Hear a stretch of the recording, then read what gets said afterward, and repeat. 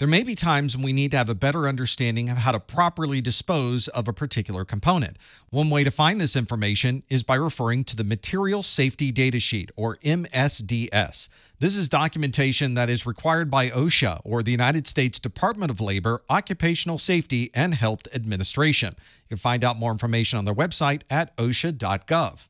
In other parts of the world, you might also hear this referred to as a safety data sheet, or SDS, but it's exactly the same type of information. This data sheet provides extensive documentation on how to properly dispose of these hazardous chemicals that can be found in devices such as batteries, display devices, toner cartridges, and others.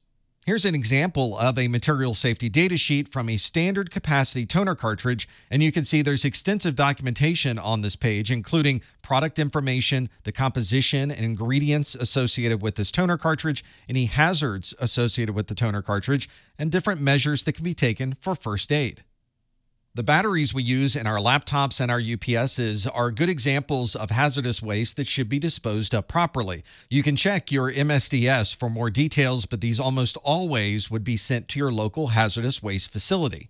That might also be the option for any toner cartridges, although many of the manufacturers of these toner cartridges do have a type of recycling program, so when you're replacing a toner cartridge, there's often a return label inside the box so that you can put the used cartridge inside, put the label right on the front, and ship the box out. And if you have a component but you're not quite sure how to dispose of that component, make sure you always reference the Material Safety Data Sheet.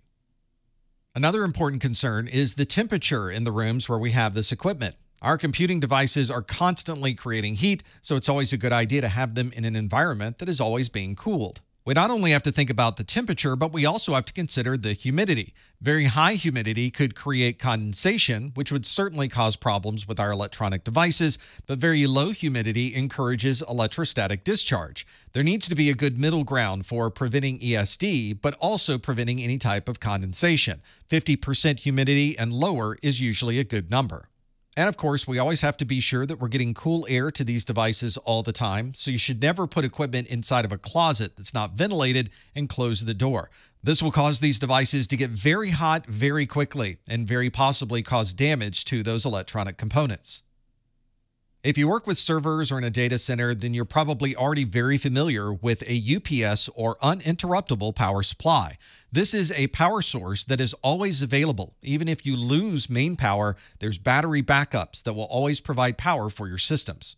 There's different types of UPS systems. You may find that you're using a standby UPS that is always connected to main power, and if that main power goes away, it will internally move itself over to the battery backup. A line interactive UPS is always connected to main power, but also has connectivity to the internal battery. That way, if you lose the main power, it's a much shorter time to be able to make the transition onto battery power. And as the name implies, an online UPS is always connected to the battery, so if you do lose the main power, there's no switching that takes place because you're always connected to that internal battery connection.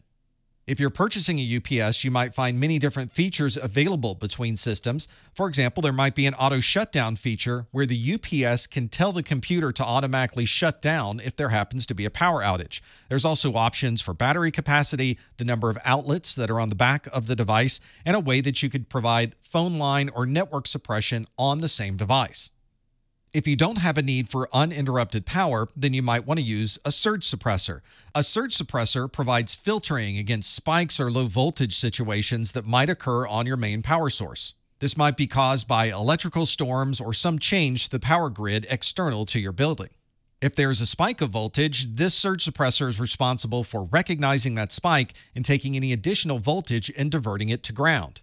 And if there's noise on the electrical line, the surge suppressor will filter out that noise to give you the best possible power source.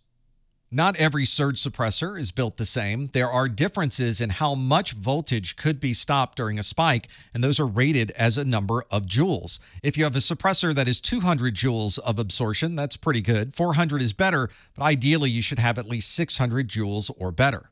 You also need to be sure that your suppressor can support the total number of amps that you'll be using, so make sure that you use one that has a larger number rather than a smaller number of amps. And Underwriters Laboratories does tests on these suppressors to determine how much voltage could be let through this device during a spike. There are ratings at 500, 400, and 330 volts, and obviously the lower amount of voltage let through during a spike, the better.